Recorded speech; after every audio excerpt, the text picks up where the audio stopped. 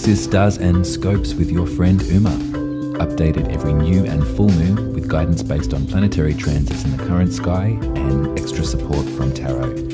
For accuracy, take a look at your rising sign first if you know it, and do feel free to listen to your sun, moon and rising if you'd like the full picture. If you're interested in your birth chart, check out the readings page at umaruby.com. And if you'd like to support the work, head over to buymeacoffee.com/umaruby and you can buy me a coffee. Finally, if you're a visual learner, look up Uma Ruby Tarot on YouTube and you can watch and learn. Okay, let's take a look. Hello Pisces and Pisces rising. Welcome to your horoscope for the full moon eclipse in Taurus happening on the 8th of November at 2 minutes past 10 p.m. if you're in the southern hemisphere with me. Welcome, welcome, welcome. And Jennifer, if you're watching, I just got to say I love you so much and I can't thank you enough for the beautiful shout outs that you've been giving me. You have eclipsed my 9th house of publishing and spirituality and mind expansion and magic. You have really done that for me. You've activated the physical manifestation of the astrology and I can't thank you enough. It's been wild. I'm nearly at 1,000 subscribers, and not that I do this for, that's sort of not the aim of the game, is it? The message is always find the folks that need them, and that's the way that we know how this magic works. The overwhelming tidal wave of support and love and beautiful messages and new connections that I've received because of your recommendation, because of your faith in my work, Jennifer, has been just wild. And it's been playing out to the astrology to a T, so thank you. To all of my other Pisces, I know that Jennifer's a Pisces sun, not a Pisces rising, but there's information for both of you in here.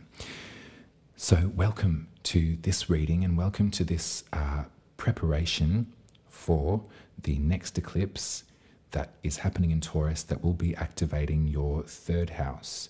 The third house is where we find our neighborhood, our village, our language, the way that we can communicate with other folks. That can incorporate our brothers and sisters. It doesn't have to, but really if you think about the disparity or the difference between the 9th house, which is about travel and seeking out the world and mind expansion and publishing and the loftier sort of forms of communication that we can call in and learn and teach about. The third house is much more localized. It really does have a lot to do with the neighborhood and the village. So this is where this eclipse will be happening. Now I want to cast your mind back to November the 19th and April the 30th. So that's November the 19th of last year, so about a year ago. And then April 30th of this year. These points were 2 eclipses in Taurus. So there was a lunar eclipse in Taurus on November the 19th last year, and then a solar eclipse in Taurus on April the 30th of this year. 2 moments of shedding, 2 moments of kind of an influx of a surge of welcome, and then a letting go of something else.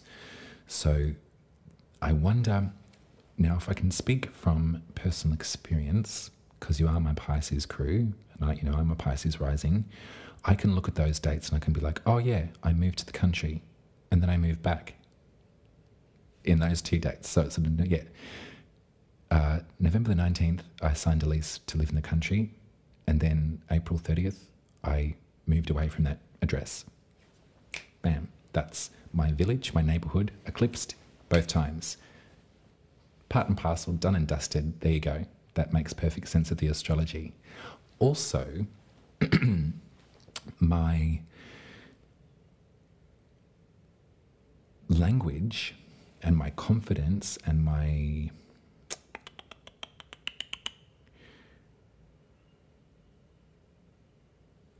ability to learn the language of this stuff was growing and was sort of hit peaks and troughs in those periods of time too.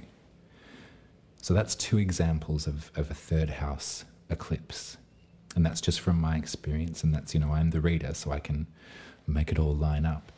But I wonder how this might play out for you, and I wonder if you think back to those 2 dates, November the 19th, so a year ago, and then maybe 6 months-ish ago, and think about your neighbourhood, think about your village, think about your language, you know, what came like a bolt out of the blue, what was the turnaround, a big shift in geography maybe, and that could be, doesn't have to be physical, could also be with the way that you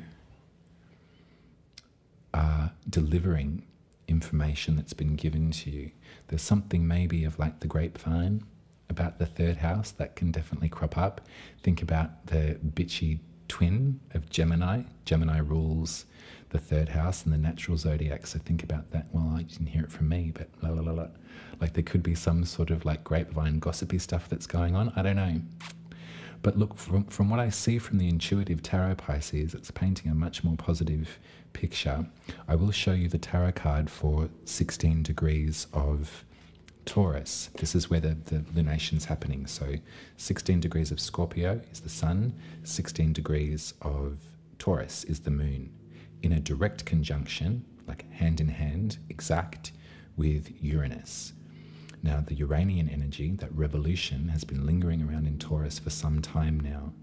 If we think about on a global scale, that's not just an individual birth chart or a birth chart specific to a rising sign. Globally, that's when we look at the natural zodiac, when we think about world events. Aries in the 1st, Pisces in the 12th. That's the rhythm. That's how we find each of the zodiac signs playing out their best, highest octave in the house they're most comfortable in.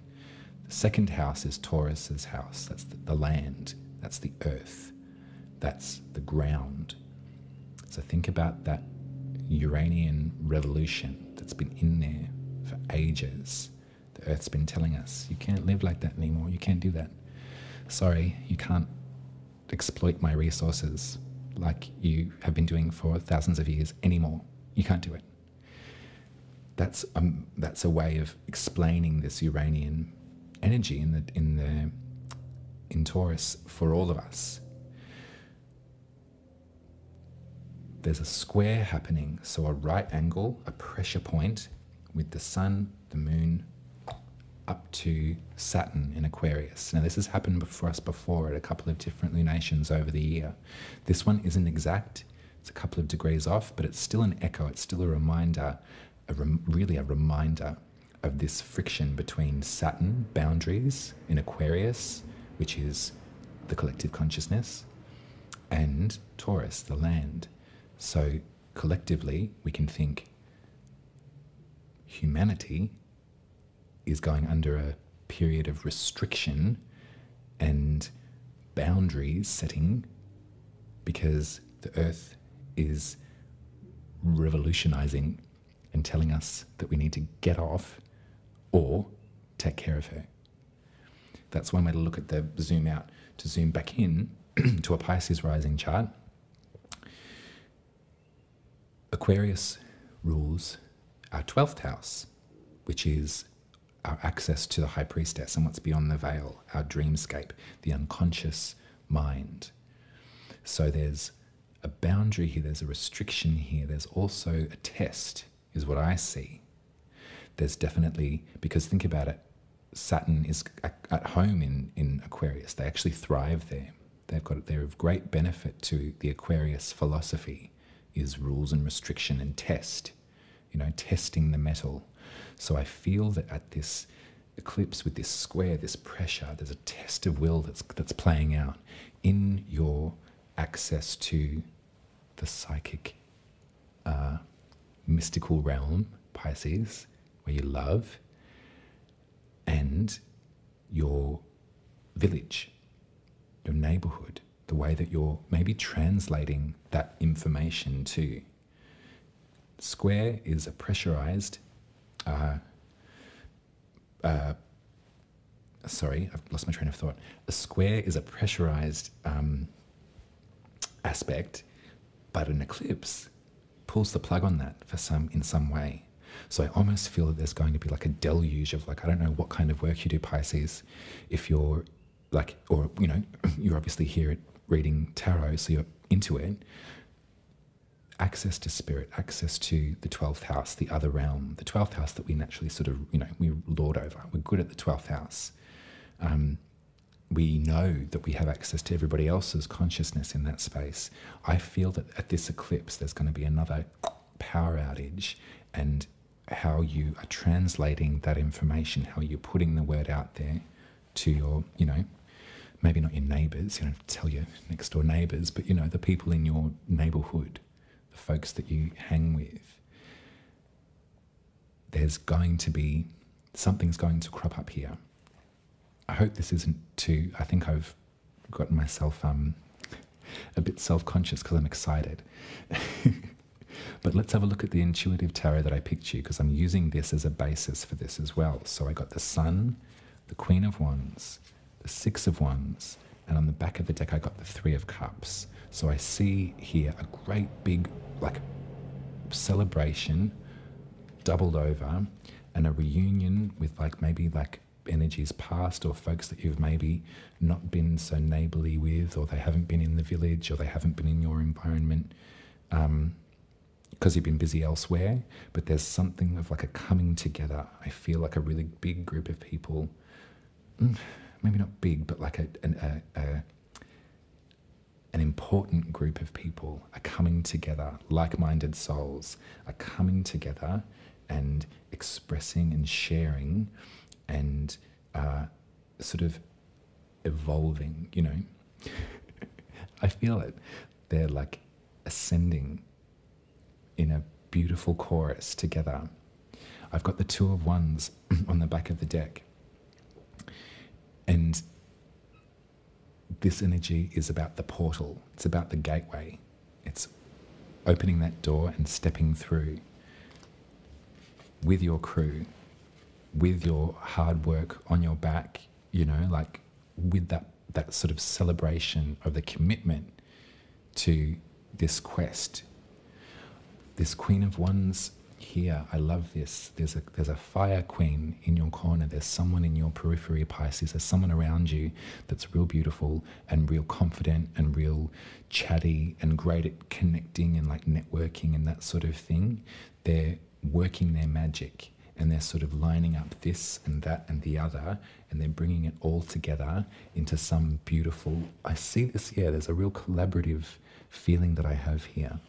And this queen supports your work. They think that you're really coming from the right space. They think that what you have to say, third house, how you've translated the information and how you share it with your village is remarkable, and they can't wait to support you in it.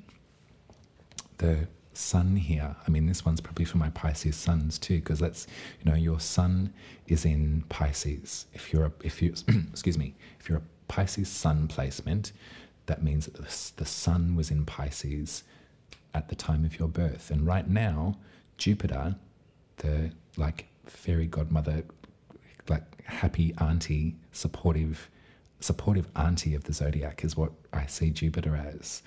The one that is like cheering you on every step of the way. Jupiter's just re-entered Pisces. So I don't know if you've been feeling it, but like it was since the 31st, I think, of this month. It's only fresh, but there's like an added emphasis on optimism and expansion in the Pisces sign. So if you're a Pisces rising, that's your soul purpose. If you're a Pisces sun, that's your very identity. That's the part that's most visible of you. So there's an extra emphasis of goodwill and good fortune and support here for you Pisces, whatever it is that you're doing or trying to communicate or engaging in that way. Like, you're on the right path, and the Sun says it, and the Queen of Wands definitely says it. And there you are on your victory lap, being cheered on in this little moment. It's not going to last forever, nothing does. But there's this moment of, oh, yeah, I did that. I worked my butt off. And I'm coming together with, could be new folks, you know, could be folks that you've not met yet. But there's definitely a celebration that I feel. And it has a lot to do with what you've learned from your unconscious reality, what you've learned from dreamland, spirit land, whatever you like to say. But like when you close your eyes and you go to sleep, where do we go? What connects us? How do we read tarot cards? How do we read energies? How do we, have that feeling that we're being protected and guided by angels? That's all got to do with the 12th house. And there's definitely been a restriction there for you. There's been a limitation, but there's been a rule book in some way, a cosmic rule book, a spell book that you've been checking and rechecking, and you're being protected in that space, that you can really go there and you can really go to the unconscious realm and bring back the info and share it with other people.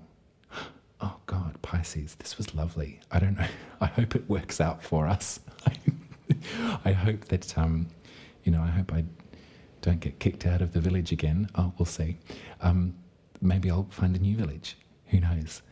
Much love to you. I love you dearly, Pisces. And thank you again, Jennifer, for all of my new pals here. This has just been so nice to line up with all the different Pisces and all of their different colours and styles and shapes and flavours. You're all so welcome here, and I love you for everything that you bring to me and my comment section and my vibe.